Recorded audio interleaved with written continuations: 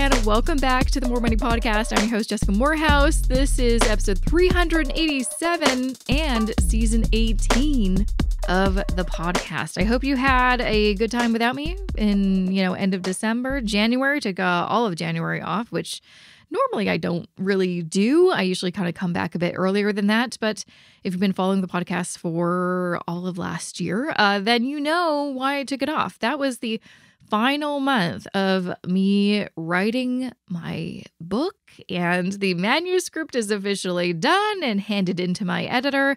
And so now we wait. I actually am so in love with this weird in-between time of me. Hey, the book is done on, sort of. I mean, the first draft anyway is done. And then I just got to hand it off and then just chill for a few weeks. And then we will dive into the next phase, which is editing. And I'm not really looking forward to it, quite honestly, because it's basically going to be like, fix this, take this out, let's chop up your baby, basically. Thing I've been living with for a whole year, and I chose all the words so specifically and love it to death, and we're just gonna rip it to shreds a little bit. Obviously, it is for a good reason. We're gonna make it as good of a book as possible, and that's the goal.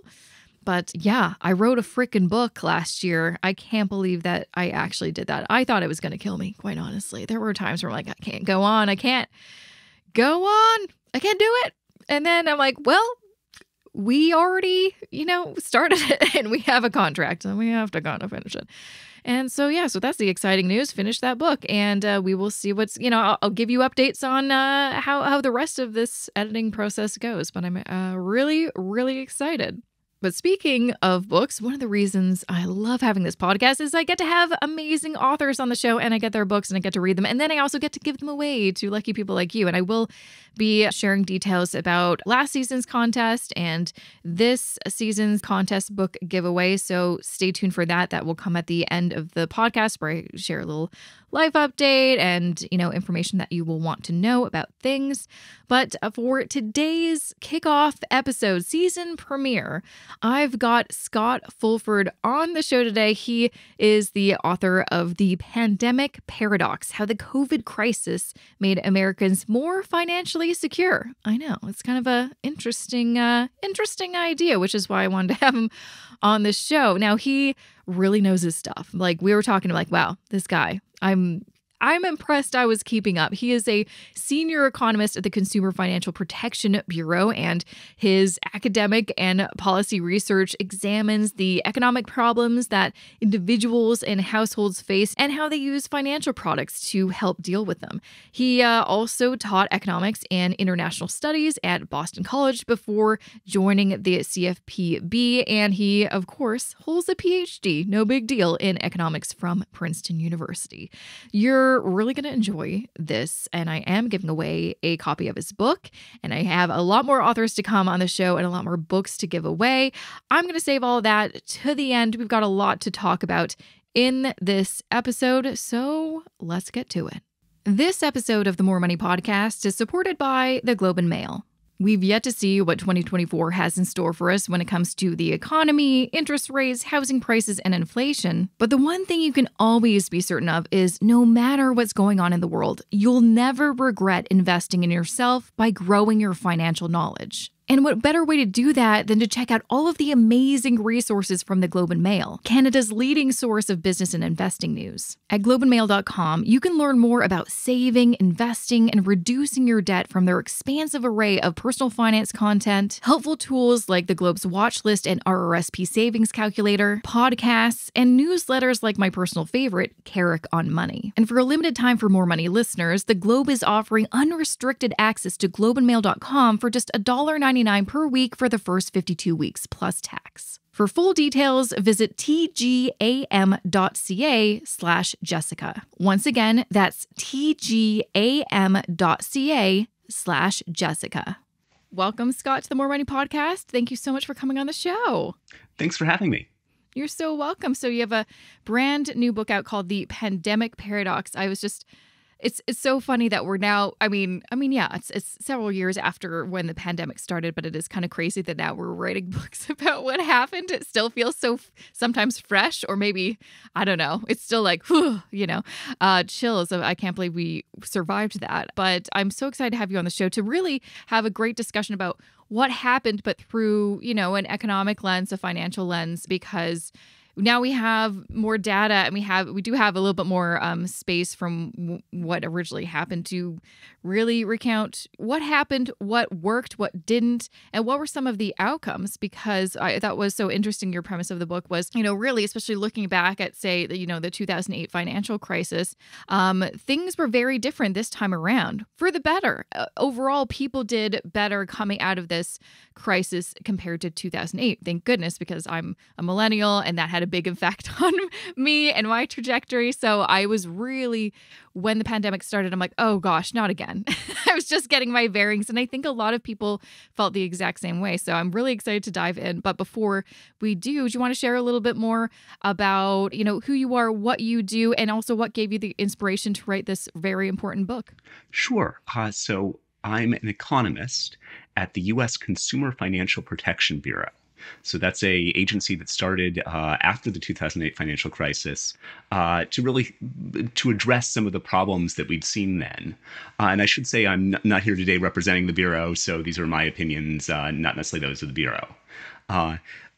And in some ways, sort of going back, March 2020 was a really traumatic time for a lot of people. And it was certainly for me included. I had a 4 and 6 month old at the time, and suddenly they were home from school, and there was this new virus, and we weren't sure what was going on. Lots of people lost their jobs. For me professionally, it was also sort of a scary time, because one of the things that I do at the CFPB, and I do professionally as an economist, is study how people react to bad economic shocks and how prepared they are for those shocks. And one of the things that I do really carefully is I do a lot of surveying, and it was just one of the things that we found really sort of surprising, but also just very much in the data, was that before the pandemic, people really weren't prepared for a big financial crisis. No. So some of the surveys that I ran, I think 40% of households in the United States would have to cut back on expenses after no more than a month if they lost their main source of income. So in March 2020, I was trying to deal with all of those personal fears, but also the big professional ones of, is this going to turn out to be another Great Recession, another depression even? So I, as a good economist does, was staring at the data, trying to find out, okay, when is the shoe going to drop? Who is going to be having the biggest problems? And through that summer, it became clear eventually that the story, at least in the United States, was that the shoe wasn't going to drop, that people actually were better off financially in many ways than they had been a year earlier. And I should say that's not true for everyone, but it's true for, on average, it was true for many people. And that was a big surprise, to me anyway. And so trying to understand what caused that surprise was something that I, at the CFPB, and then I spent a lot of time on trying to advise policymakers. And then I thought it would be really important to help other people understand the story of what was going on. Mm-hmm. Traumatic time, but maybe there's some silver lining. Mm-hmm. Now, just to touch on something you mentioned, most people, and I think the same was for Canadians as well, even though we're different countries, there was a lot of parallels. Basically, the same thing happened over here. And what I thought was interesting is you mentioned that most people were not prepared for a crisis. Do you think people should be? Because even though when people really look at history, it's like, yeah, this kind of happens in a cycle. Every 10 years, something really bad happens. We don't know when, we don't know exactly to what extent or what will cause it, but something bad always happens every decade or so. Do you think it's a matter of people not realizing that and not being prepared for it? Or is it just that there's no room to be prepared? They're just literally, paycheck to paycheck, just trying to survive. And so, what a luxury and privilege it would be to have so much money to actually be prepared. Well, I think it's some of both. And so the joke among economists is that you wish for a one-handed economist who doesn't say on the one hand, on the other hand.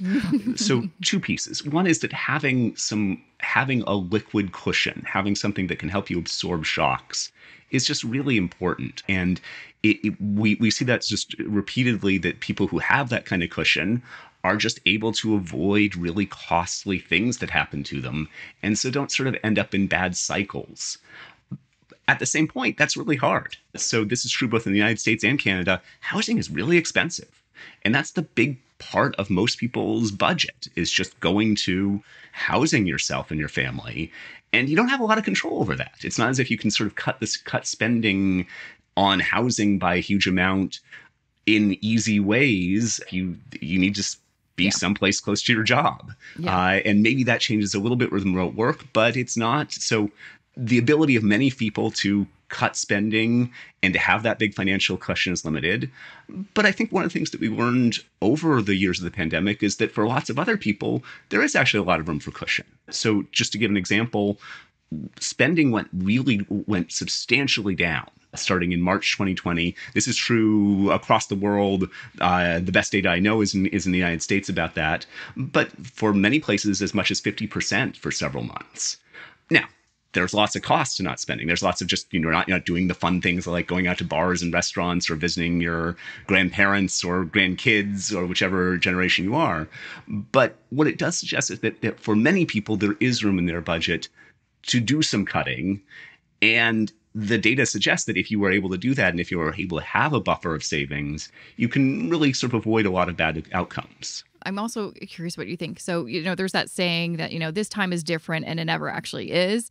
But this kind of time was, there's lots of similarities to other crises, but this time really was different in lots of respects in that, you kind of give the example, you share lots of not personal stories, but stories of real people thinking that, gosh, this is going to be just as bad as 2008. I'm going to have to cut back. I'm not going to be able to pay all my bills. And then a bunch of policies were made and benefits were handed out. Same thing happened in Canada with we had CERB, and it was able to keep people afloat so they can keep on, paying their bills and survive. And so that was a big, I think, difference between 2008. Do you think that was consciously done because we didn't want to see the big after effect that we saw in 2008, where it took, I think you gave an example in the intro that some people, it took them that decade just to get back to the pre-2008 crisis level. And then here we go, another pandemic. And, I feel like I can't move forward. What was surprising to you when you were going through the data and looking at the differences between these two crises that had a big effect on people? What were some of the biggest surprises that you saw? Well, I think the big one is, of course, that just on average, financial well-being, credit card, however you want to measure it, sort of financial status, financial health went way up, or went up pretty substantially during the pandemic, which was a big surprise because by all the same measures, it would have gone way down during 2008. And going back to kind of like, there were two really important differences that in 2008, just the policy response was just not sufficient to the problem. So one of the big things that happened was that even after things bottomed out and for at least the United States started growing again very slowly in 2009, long-term unemployment, people who were unemployed for a year or more, just continued and continued and continued. And I know I keep on saying, if you are looking for a job and you haven't found one, that's it's a really hard thing to navigate. Whereas in 2020, there was a really big and really important spike in unemployment, and that was hard for many people. But at least in the United States, unemployment insurance, partly from policy, really kind of helped keep people more or less whole. I think Canada has a somewhat better overall unemployment system, so sort of it didn't require a huge change in policy to make that happen. But what that meant was that this change in unemployment wasn't a huge problem, and then things just rebounded really quickly. Yeah. And they rebounded in ways that were kind of complicated because it's not as if the virus went away after June 2020, but restaurants were able to start reopening and people were able to start coming back and actually doing work again.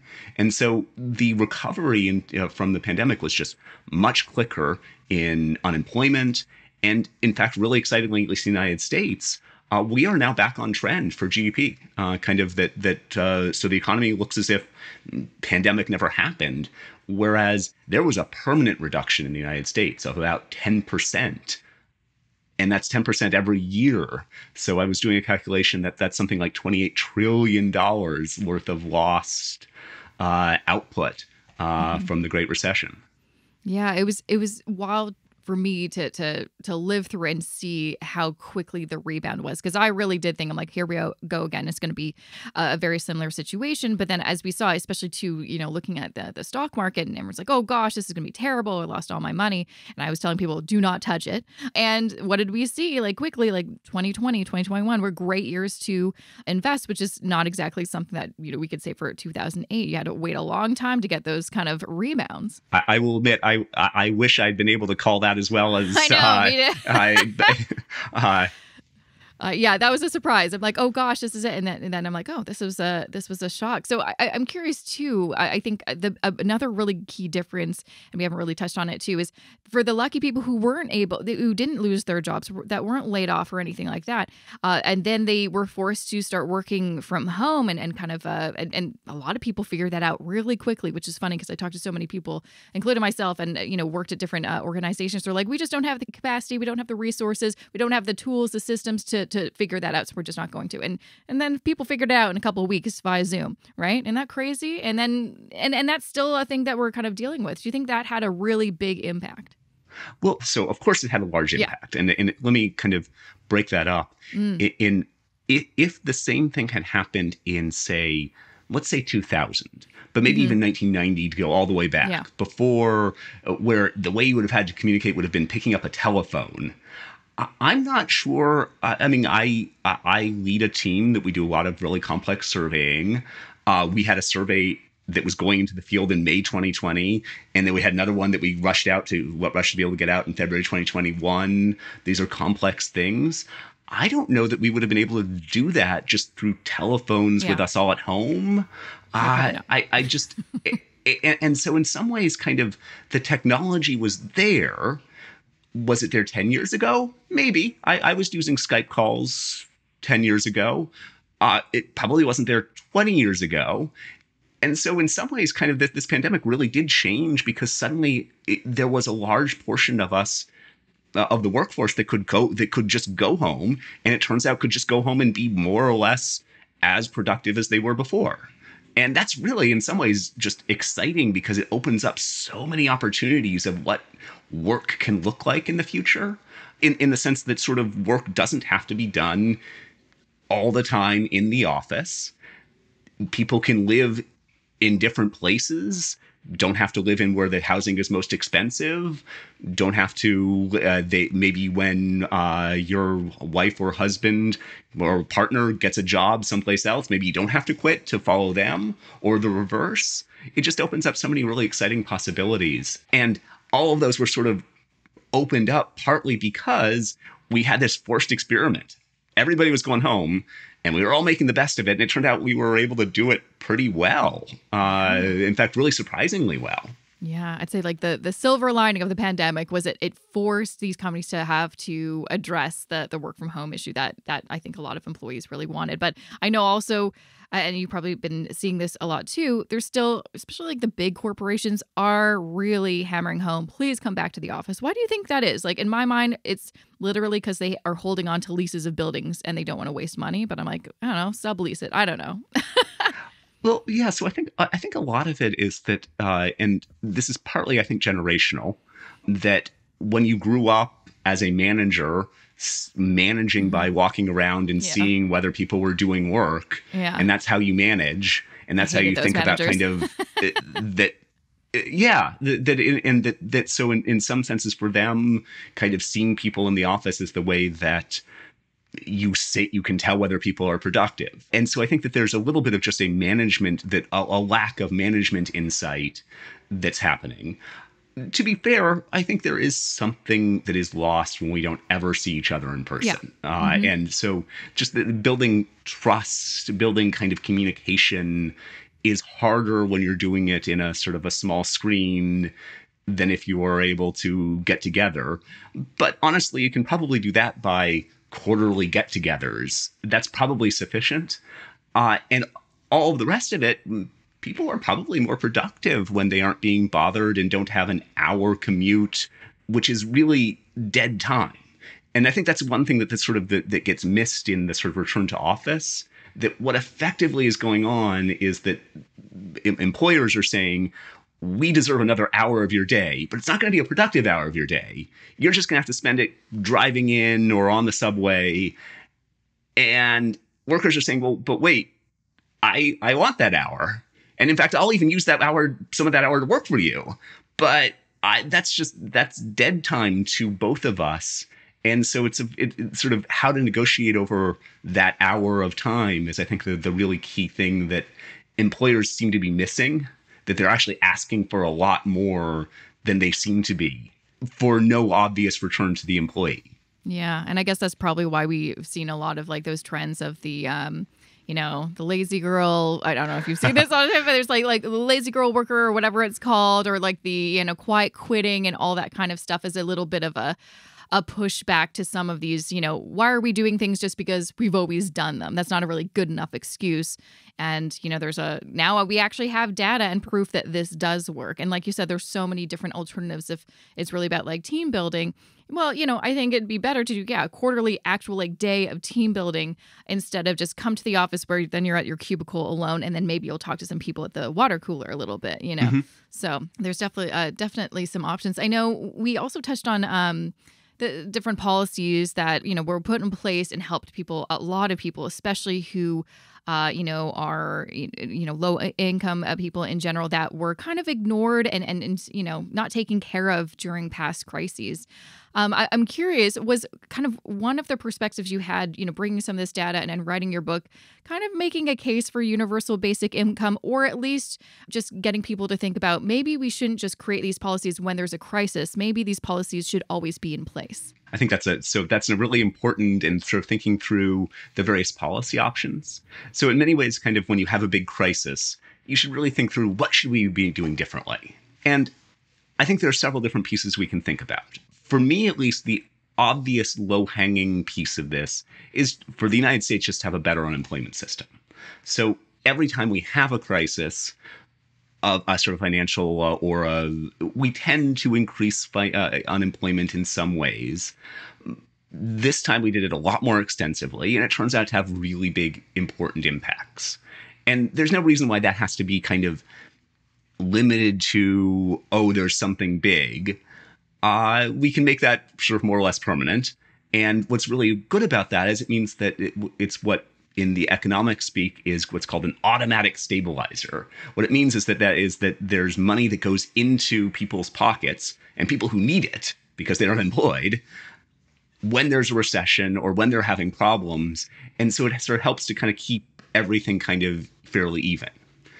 So that's kind of a really that's just sort of basic social insurance. Mm-hmm.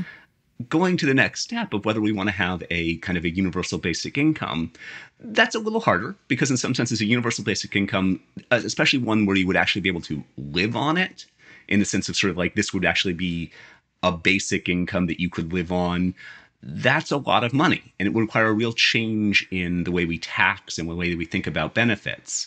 Effectively, it would mean that lots of people would get a lot more, would need to be taxed somewhat more. And whether that's something that the United States wants to do or is a little bit stronger, but sort of I think the case for not making kind of the ups and downs of income be as big is really important. And just to be clear, I'm not arguing against the universal basic income, but I think it's a complex. It's a more complex and more complex political problem. Yes. Yeah.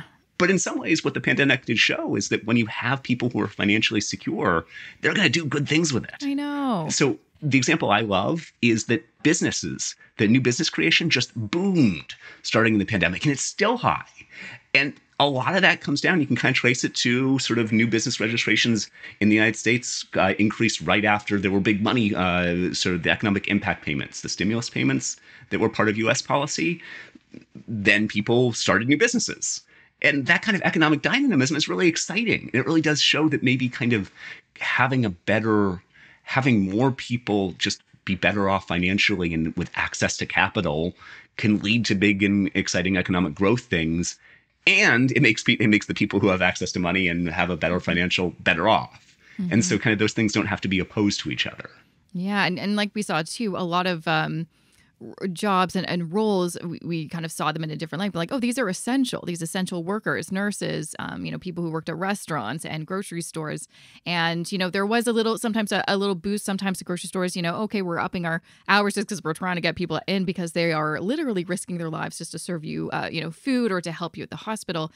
And then once things kind of started getting a little safer, the pandemic was over, we kind of forgot about all of that. I mean, I am seeing we're definitely increased our tipping percentages here in Canada. Everything used to be like starting at 15%, then 18, 20. Those were kind of the options. Now everything almost starts at 18%, and lots of other, businesses are putting that tipping option when they didn't previously. So that's like, I guess, one way they're trying to, increase the incomes of some of those workers. But I mean, yeah, it's just one of those crazy things. You're like, did we all forget how important these people were? And then we're not trying to find another way to support them by maybe, making the minimum wage higher or, creating some sort of benefits or something like that. But like you said, the money has to come from somewhere. And a lot of the people that we'd have to tax are, they're, very, they're up there and they have their influence with the politicians. So it's going to be a long road. I don't think they want to let go of that money. But I think you do bring up a really excellent point that that there were some real unfairnesses during people who were not earning a great deal of money and were suddenly exposed to a huge amount of more risk. In the United States, that actually showed up for a while.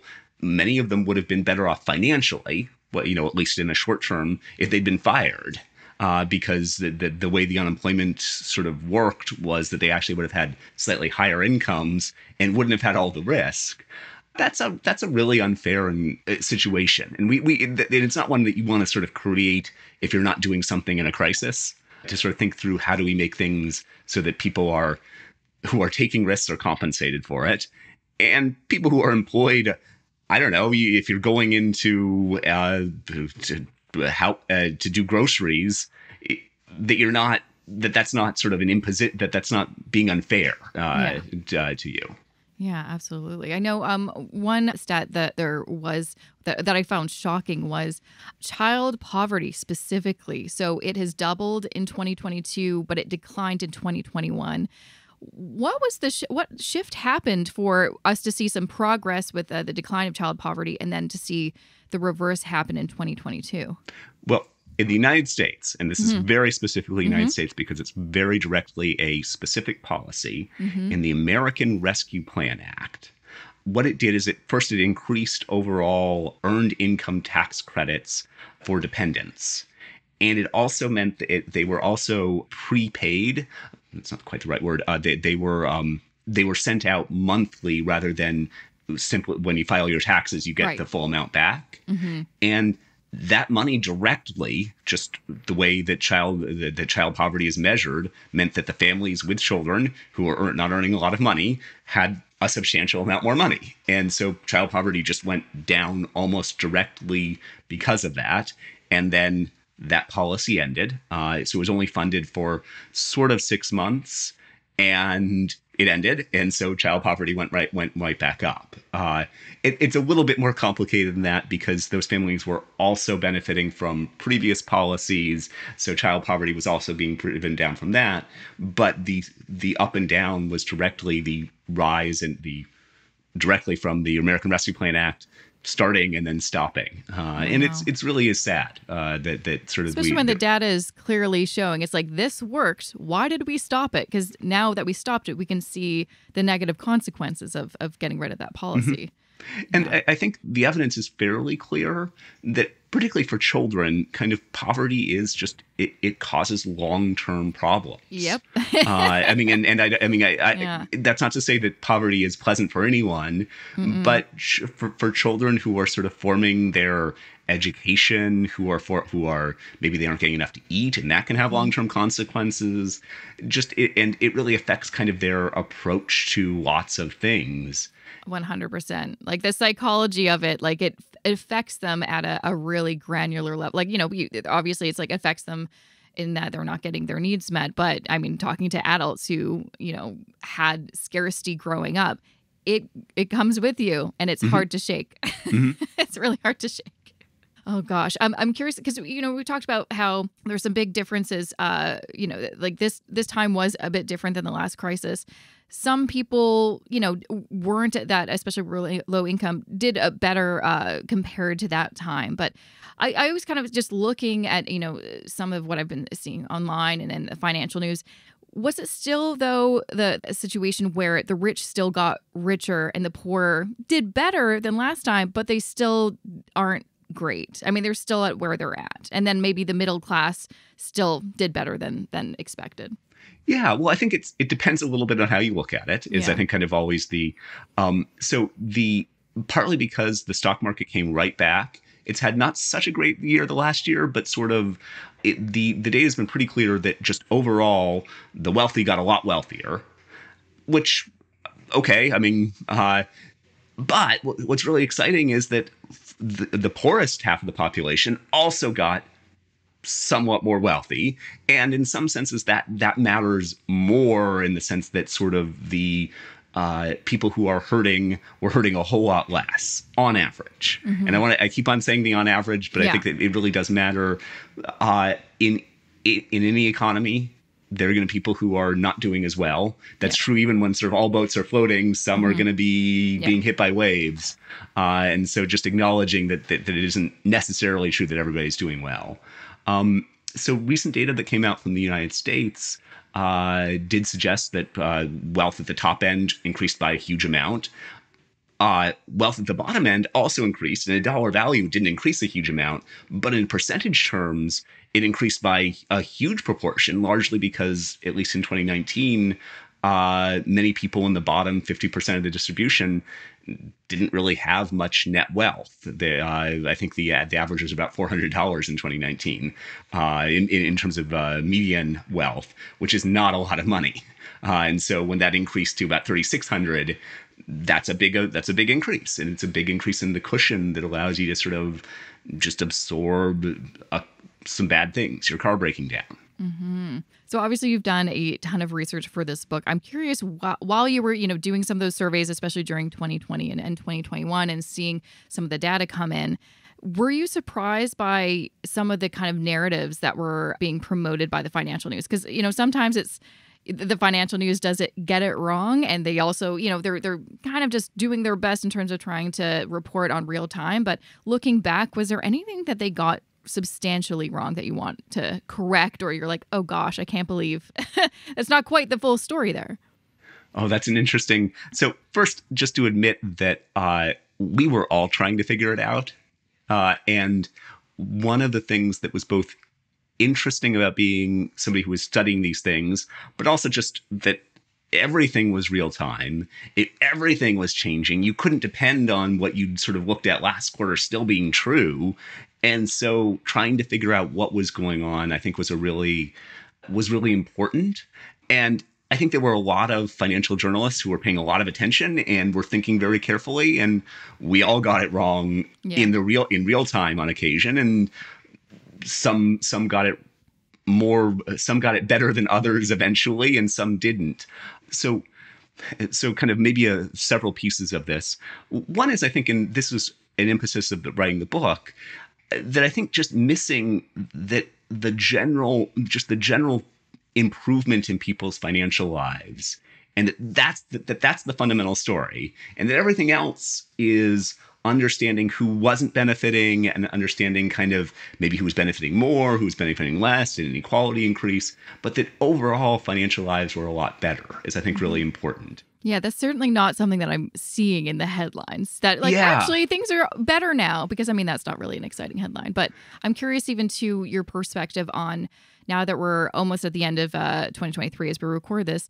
Things have taken a turn definitely the past year and a half since kind of the high highs of 2020 and 2021, where things are, we've got, cost of living crisis, high inflation.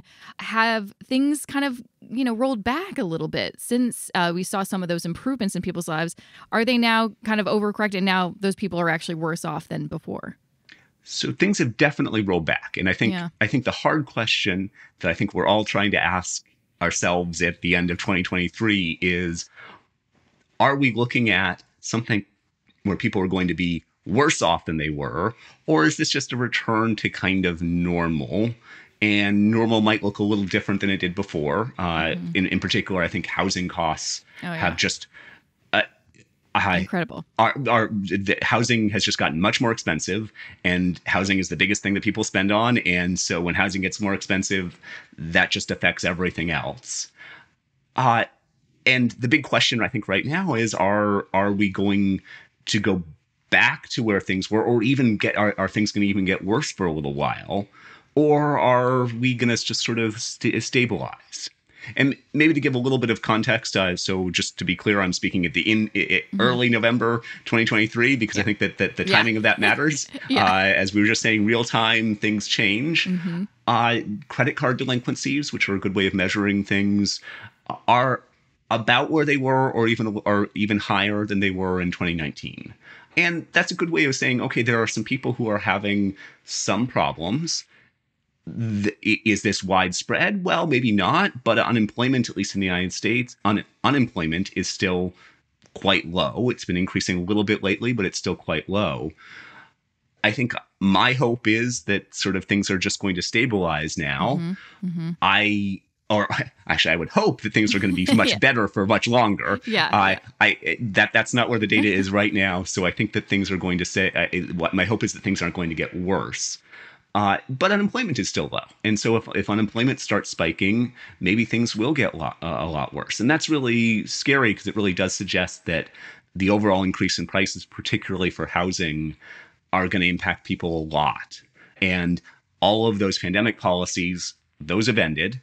For a long time, people had a lot of savings built up. That's kind of gone. It's not entirely gone. It depends on who, but I think the bottom end of sort of the wealth distribution has less than they did, not necessarily less than 2019, but so trying to predict kind of where the economy and where individuals are going to go, it's become a lot harder than it was. Like a lot of the people who were able to stay at home and save their money, I think they spent a lot of it the next year when things started opening up, hence why we're in the situation with high inflation and we need to raise interest rates to kind of incentivize people to stop spending money. It's just it's funny, just going back to kind of what we talked about at the beginning of this episode, the idea of having that buffer. Do you think, even though like it's so fresh in our minds, the pandemic, 2020 wasn't that long ago, but do you think that people, again, we're kind of like, goldfish, we have a really short-term memory that a lot of people aren't thinking like, well, we got out of this, kind of unscathed, but maybe that was a lucky situation. I should do my best to put those protections in place, get that emergency fund, all that stuff. Do you think people are thinking like that? Or do you think that people are people and they're just going to do what they want to do? And it's, kind of on repeat. They will or they won't. Let me divide up what I wish was happening and what I think what seems to be actually happening. There were some surveys kind of in 2021 and 2022 which suggested that people were more interested in having more savings around.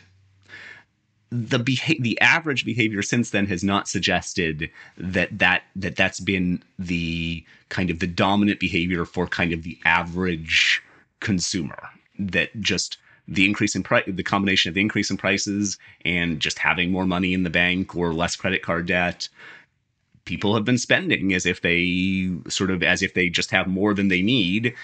And we're down to a point in late 2023 where kind of that's no longer true. And so they're probably going to have to stop spending as much as they were. The person who would have liked to have seen more savings and more kind of financial protection individually might have hoped that sort of that some change in behavior had kind of continued and more people had sort of realized, gosh, I didn't need all of those trips to the bar or to the restaurant. I can do things that are a little less expensive. There are some benefits of meeting friends in the park, which was sort of a COVID thing. Yeah, I miss those. Well, do we get in? And it doesn't have to be very costly. Yeah, it'd be creative, and I feel like we forgot. We just immediately, like, it's so crazy how we changed our behaviors pretty quickly to adapt to the new world that we were living in COVID with all these restrictions. And then once the restrictions left, we were very quick to go back to our old behaviors. Yeah, well, and revenge spending, I think, is the term that people were using, it, or sort of revenge vacations, or that, okay, I didn't get to take that vacation for the last 2 years. Yeah. Now I'm going to do it, and I'm going to splurge on it. Yeah, I'm going to do it twice as good now. And you're like, that defeats the purpose of you saving. Come on, Yeah. And to be fair, I mean, kind of, you didn't get to take that vacation, so I don't want to, this is not to criticize people's behavior. But I think that one of the things that sort of stands out is that, say, going all the way back to 2019, even very high income people sometimes had difficulty paying bills. Even high income people didn't have a lot of kind of buffer in their sort of if they lost their job, didn't necessarily have a lot of money money to kind of back that up. And I'm picking on high income because in some senses that helps sort of divide up. Is this there's just no margin, or is it a choice about how much you're going to put into a financial cushion? And going back to the two-handed economist, it's some of both. But I think it would have been there might have been some benefit to having more savings around. Yeah, there's always a benefit to having more savings around. So if anyone can take that lesson, it's like, don't, just forget immediately what happened in the past. I always tell people, it's like, if you feel like you don't have a foundation or you don't know where to look at history. It will, and you'll see how often it repeats. And some of the lessons of the past, the really just basic ones, like have that emergency fund and put those protections in place, have that insurance, all that kind of stuff. You'll never regret doing those things. So I'm sure I can talk your ear off, but you know what? You did such a great job with your book. I'm really glad that you wrote it. I think it's such an important book for people to read, especially, again, to really hammer home some of those. Remember what we learned at the pandemic. Let's not forget what we learned. So thank you so much for coming on the show. Where can people, I guess, grab a copy of your book and maybe find you online if they want to follow you? Sure. The book is The Pandemic Paradox: How the COVID Crisis Made Americans More Financially Secure. And it's available at all major booksellers, including Amazon and bookshop.org. I'm on LinkedIn at Scott L. Fulford, and at my website at scottfulford.com. Amazing. Well, thank you so much, Scott, for coming on the show. Love having an economist on there. I'm always nervous. I'm like, I hope I can, have some good questions, but I think we had a really great chat. So I really appreciate you coming on here. Well, I will admit, I'm always a little bit nervous as well. Am I going to give the economist jargon answer? Can I remember? Oh, no, I need to actually give the answer that doesn't involve weird Latin and Greek words. I always appreciate that. My Latin's just not up to par. So thanks again for coming on the show. Thank you. And that was episode 387 of the More Money Podcast with Scott Fulford. Make sure to check out his website, scott-fulford.com. You can also follow him on Twitter, or X if you really want to call it that, at Scott_L_Fulford. And of course, he's on LinkedIn as well. I will link to everything in the show notes for this episode, jessicamorehouse.com/387. If you want to find the show notes for, any episode, if you want to find out more about a guest, just go to jessicamorehouse.com/podcast. But also, if you go to jessicamorehouse.com/ whatever the number of that particular episode is, it will lead you right there. And honestly, I do not mind if you email me or DM me on Instagram. Be like, hey, there was that episode with this person that talked about this subject. I have no idea who it is. Can you help me? Point me in the right direction? Yeah, because I remember every single person, 387 guests. Yeah, I think maybe there's a few solo episodes in there, but I've talked to a lot of people, remember every single one. So yeah, you can hit me up. I will let you know. Also, make sure to grab a copy of his book, The Pandemic Paradox: How the COVID Crisis Made Americans More Financially Secure. And I will be sharing details in a moment about how you can win a copy and some other important things that you're going to want to stick around for, so do not go away. This episode of the More Money Podcast is supported by the Globe and Mail. Want to finally get a better handle on your debt and spending this year? Or maybe you want to stop feeling so intimidated by all the financial jargon and terminology that's thrown around all the time. I've said this on the podcast countless times, but I'll say it again. One of the best investments you can ever make in yourself is by expanding your financial knowledge. And one resource I've always turned to for staying up to date on financial trends and news and expanding my own knowledge is the Globe and Mail, Canada's leading source of business and investing news. Not only do they have a plethora of personal finance content by top financial journalists like Rob Carrick, Erica Alini, and Salman Faruqi, but they also have helpful calculators, podcasts, and explainers on everything from how to invest when you're just starting out to how to pick the best robo-advisor. And for a limited time for More Money listeners, the Globe is offering unrestricted access to globeandmail.com for just $1.99 per week for the first 52 weeks plus tax. For full details, visit tgam.ca/Jessica. Once again, that's tgam.ca/Jessica. Okay, so first things first, I have officially closed the big book giveaway that I did for season 17. So if you did not get an email from me saying you were a winner, you are not a winner. But that's okay, right? Because every season I do another big book giveaway, including this season. So if you want to win a copy of The Pandemic Paradox, then all you have to do to enter to win is to go to jessicamorehouse.com/contest. And I update that page weekly when I have a new episode, a new guest that has a book.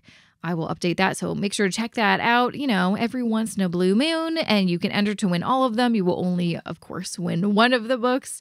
But that is how that all works. And, contest details are on that website as well. So jessicamorehouse.com/contest is where you can find all of that.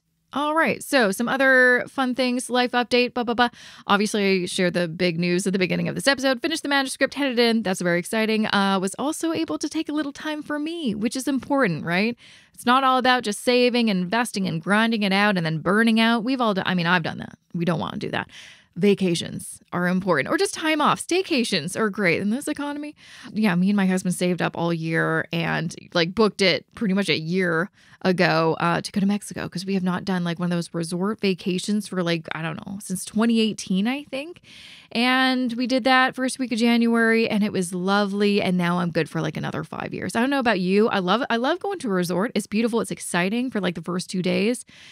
And then the middle 2 days are because we went for 5 nights, 2 nights, you're okay, now what? We get a little, I don't know, I feel like I'm supposed to be doing stuff, and we've done as many excursions as we, and we've seen Chichen Itza, we've seen everything.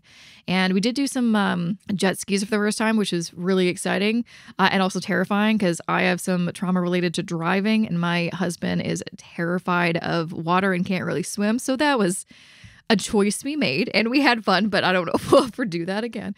I can't believe we almost considered doing parasailing. I don't think we're at that level yet. We have to work our way up to that.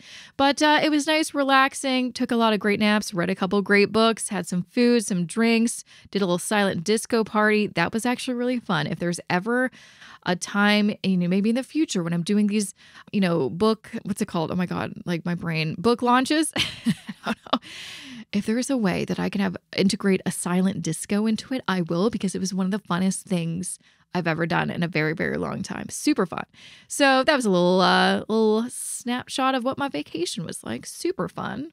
And also, you may or may not know this. If you follow me on Instagram, make sure to follow me at Jessica I. Morehouse. Also, there is an Instagram for the podcast at More Money Podcast. But I think I just shared a story, because it's not really a thing yet. It will be a thing in 12 to 14 months. But I'm going to get a dog. I'm going to get, and you're going to probably laugh, because it is a ridiculous type of dog. I'm getting a corgi. Listen, I just like them a lot. I've looked at so many dogs. I've read dog books to try to see what is the right dog for me. This is my dog. It's short, it's fluffy, and it's just ridiculous and cute, and I can't not squeal whenever I see one. And so, yeah, we're going to get a corgi, and this is happening in a year's time. So that's exciting. The other more podcast related news I should share. And I think maybe I shared it on the last episode of last season. I can't remember. But anyways, this podcast is going to become a video podcast, because that is just where the podcast world is going. And, if you're a longtime listener, then I tried doing a video podcast back too early, quite honestly. Maybe it was, 2017 or something. And it was way too much freaking work. And the technology was not there. Let me just say that. The technology just was not good. And no one cared. No, it wasn't oh, I got somebody. No, it was maybe too early. And anyways, cut to now, 2024. And it's time. It's time to revisit. Luckily, I do have a video editor. I have my podcaster. I've got a team to help me with this. Thank goodness.